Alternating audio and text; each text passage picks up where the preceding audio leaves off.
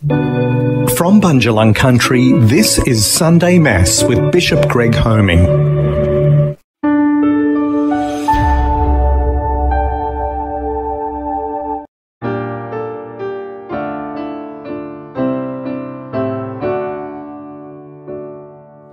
Here in this place, new light is streaming.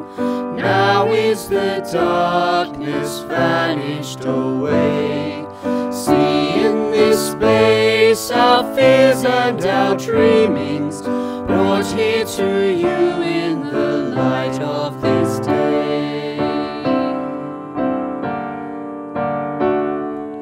Gather us in the lost and forsaken, gather us in the blind and the lame.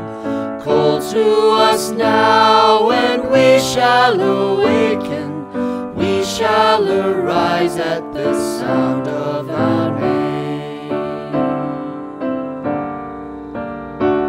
In the name of the Father, the Son, and of the Holy Spirit. Amen. Peace be with you. And with your spirit. Let's once again stand in the presence of our God, placing all that we are in all humility before him.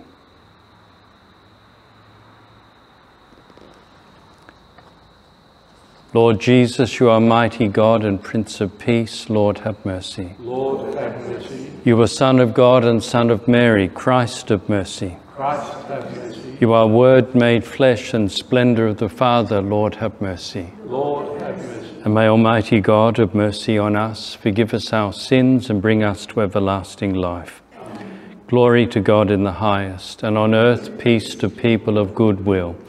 We praise you, we bless you, we adore you, we glorify you. We give you thanks for your great glory. Lord God, heavenly King, O God, almighty Father, Lord Jesus Christ, only begotten Son, Lord God, Lamb of God, Son of the Father, you take away the sins of the world, have mercy on us. You take away the sins of the world, receive our prayer. The Father, have mercy on us. For you alone are the Holy One, you alone are the Lord, you alone are the Most High, Jesus Christ, with the Holy Spirit, in the glory of God the Father. Amen. And let us pray.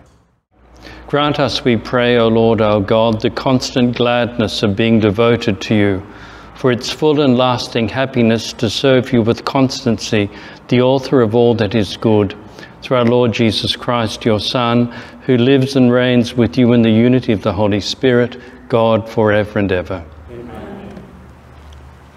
A reading from the prophet Malachi.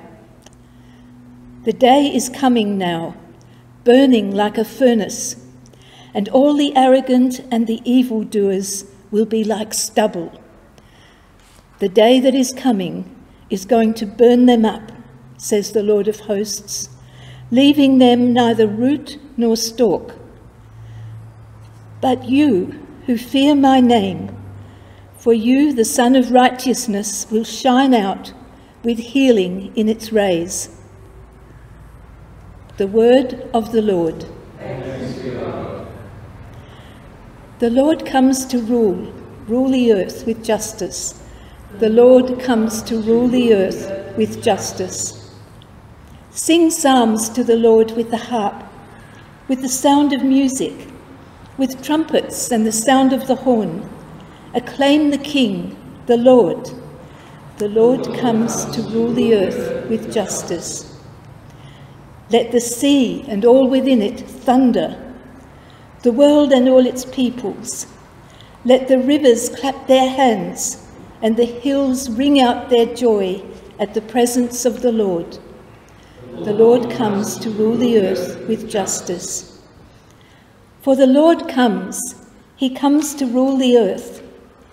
He will rule the world with justice and the peoples with fairness. The Lord comes to rule the earth with justice. A reading from the second letter of St. Paul to the Thessalonians. You know how you are supposed to imitate us.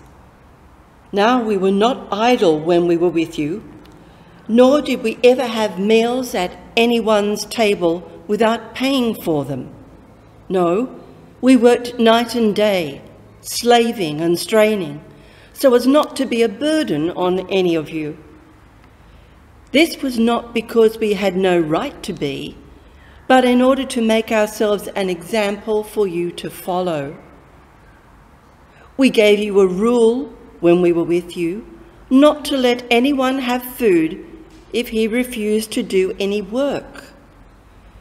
Now we hear that there are some of you who are living in idleness, doing no work themselves, but interfering with everyone else's. In the Lord Jesus Christ, we order and call on people of this kind to go on quietly working and earning the food that they eat. The word of the Lord. Thanks be to God.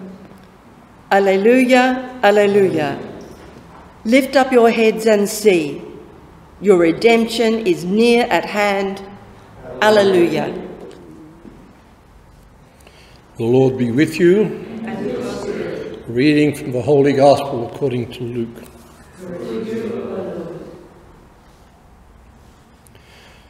When some were talking about the temple, remarking how it was adorned with stonework and votive offerings, Jesus said, "All these things you are staring at now, the time will come when not a single stone will be left in another. Everything will be destroyed." And they put this question to him. "Master," they said, "when will this happen? And what sign will there be to this is about to take place?" "Take care not to be deceived," he said, "because many will come using my name and saying, 'I am he,' and 'the time is near at hand.' Refuse to join them, and when you hear of wars and revolutions, do not be frightened, for this is something that must happen, but the end is not soon." Then he said to them, "Nation will fight against nation, and kingdom against kingdom. There will be great earthquakes, plagues, famines here and there, and there will be fearful sights and great signs from the heaven. But before all this happens, men will seize and persecute you. They will hand you over to the synagogues and instruments and bring you before the kings and governors because of my name, and they will be your opportunity to hear witness. Keep this carefully in mind. You are not to prepare for your defence, because I myself shall give you all the eloquence and wisdom, and none of your opponents will be able to resist or contradict. You will be betrayed even by parents and brothers, relations and friends, and some of you will be put to death. You will be hated by all men on account of my name, but not a hair of your head will be lost. Your endurance will win you your lives." The Gospel of the Lord. Praise to you, Lord Jesus Christ.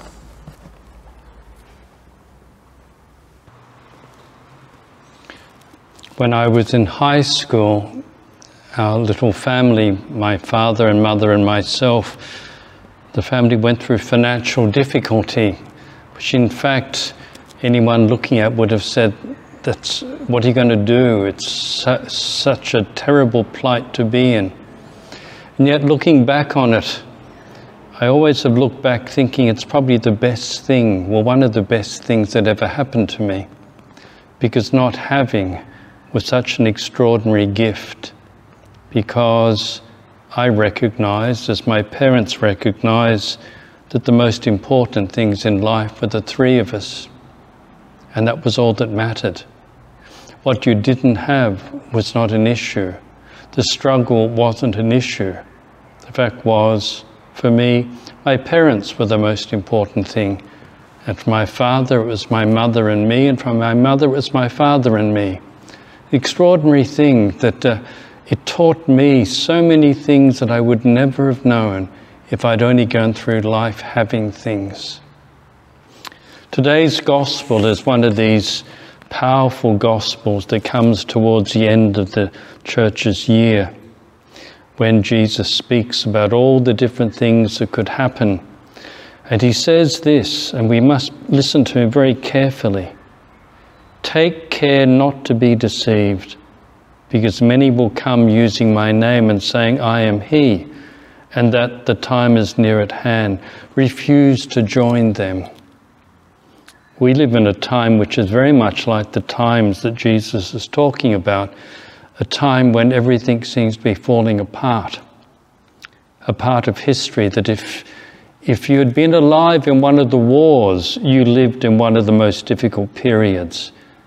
And for most of us, whose life is mainly post-Second World War, our lives have been in the time of the lucky country, a country growing, a country blossoming, where, as every year's gone on, more and more people have benefited.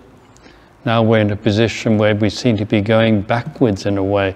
We seem to be in a world that's lost its focus. It seems to be falling apart. Much like the world that Jesus tells us about, everything is collapsing. Well, let's see what he tells us to do. Do not pay any attention to this, but focus on me. It's a very interesting thing, much like what I learnt as a teenager growing up. All of the things that were happening to us didn't matter because we had each other.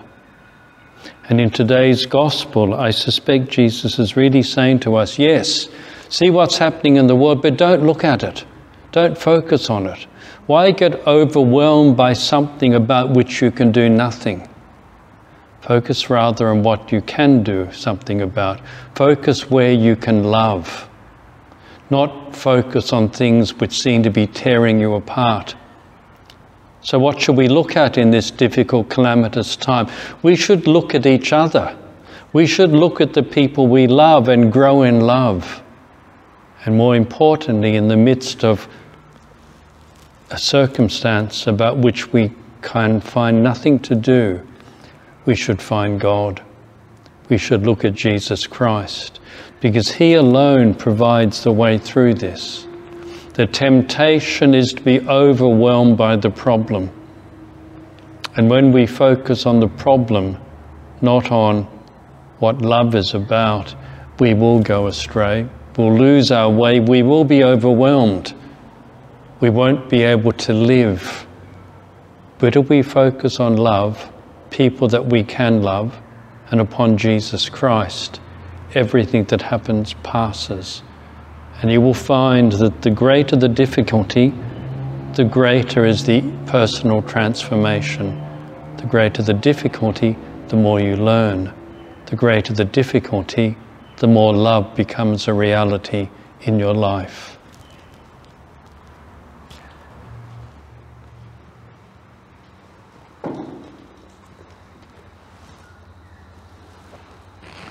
And let's stand and profess our faith. I believe in God the Father Almighty, creator of heaven and earth, and in Jesus Christ, his only Son, our Lord, who was conceived by the Holy Spirit, born of the Virgin Mary, suffered under Pontius Pilate, was crucified, died, and was buried. He descended into hell. On the third day he rose again from the dead. He ascended into heaven and is seated at the right hand of God the Father Almighty. From there he will come to judge the living and the dead. I believe in the Holy Spirit, the Holy Catholic Church, the communion of saints, the forgiveness of sins, the resurrection of the body, and life everlasting. Amen. With our eyes on the God who loves us, let us bring our prayers to him. That the Pope and bishops will continue to proclaim the one Redeemer in the face of contradiction and opposition. Let us pray to the Lord. Lord, hear our prayer.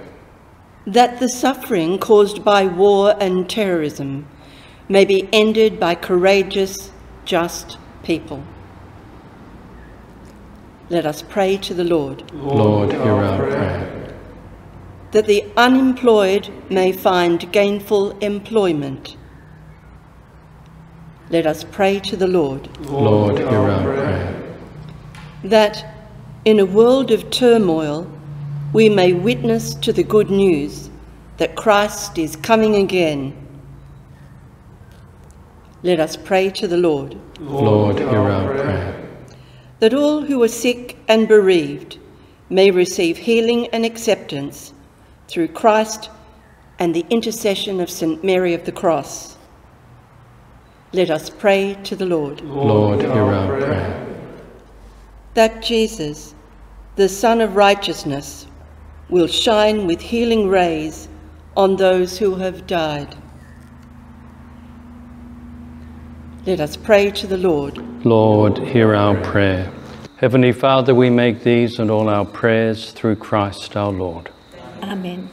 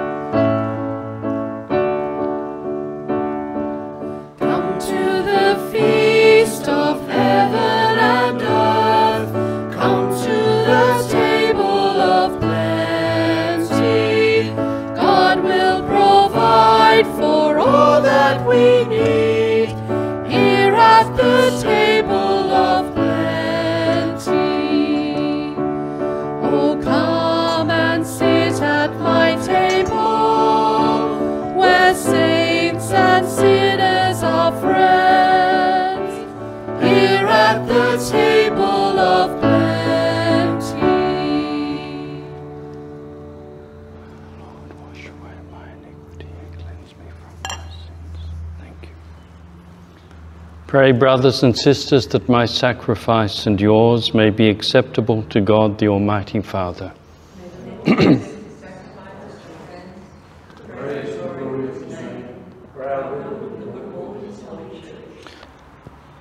Grant, O Lord, we pray, that what we offer in the sight of your majesty may obtain for us the grace of being devoted to you and gain us the prize of everlasting happiness through Christ our Lord.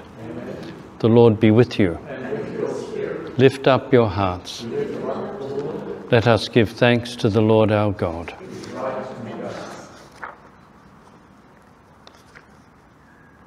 It is truly right and just, our duty and our salvation, always and everywhere to give you thanks, Lord, Holy Father, Almighty and eternal God.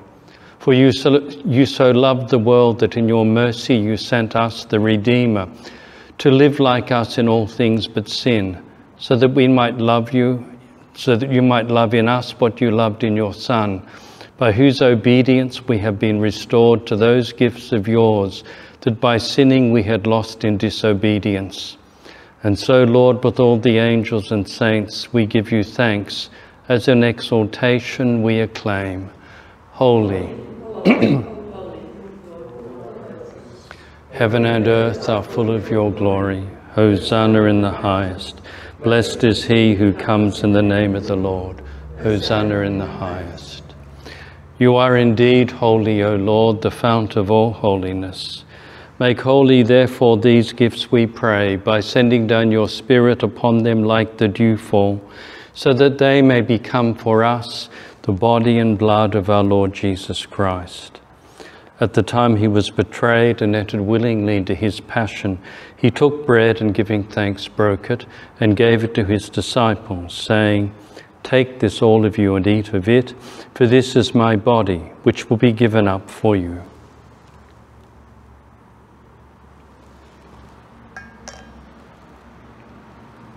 In a similar way, when supper was ended, he took the chalice, and once more giving thanks, he gave it to his disciples, saying, "Take this, all of you, and drink from it, for this is the chalice of my blood, the blood of the new and eternal covenant, which will be poured out for you and for many for the forgiveness of sins.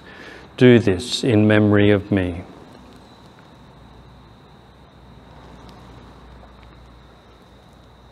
The mystery of faith. We proclaim your death, O Lord, and profess your resurrection. Therefore, as we celebrate the memorial of his death and resurrection, we offer you, Lord, the bread of life and the chalice of salvation, giving thanks that you have held us worthy to be in your presence and minister to you. Humbly we pray that, partaking of the body and blood of Christ, we may be gathered into one by the Holy Spirit.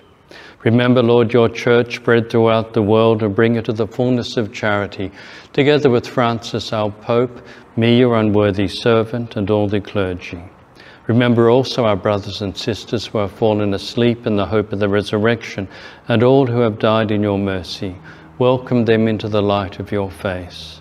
Have mercy on us all, we pray, that with the Blessed Virgin Mary, Mother of God, Blessed Joseph, his spouse, the blessed apostles, Saint Teresa, Saint John of the Cross, and all the saints who have pleased you throughout the ages, we may merit to be co-heirs to eternal life, and may praise and glorify you through your Son, Jesus Christ.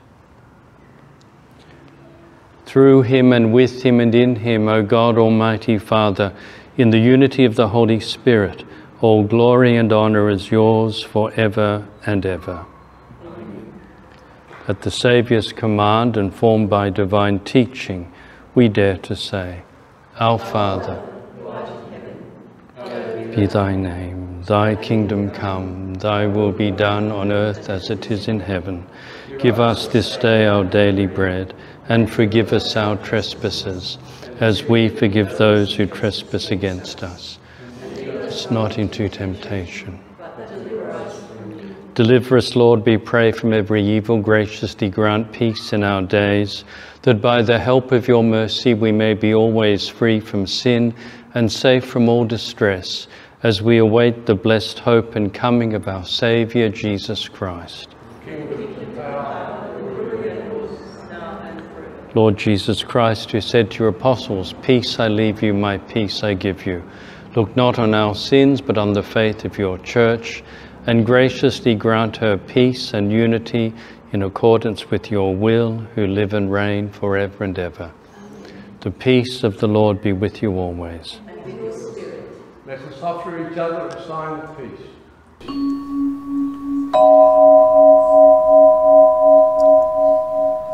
Lamb of God, Take away the sins of the world, have mercy on us.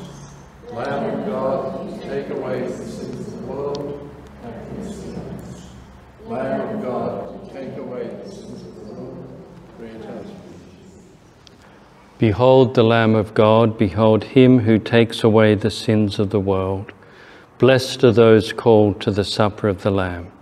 Lord, I am not worthy my roof, but only say the word, and my soul shall be healed.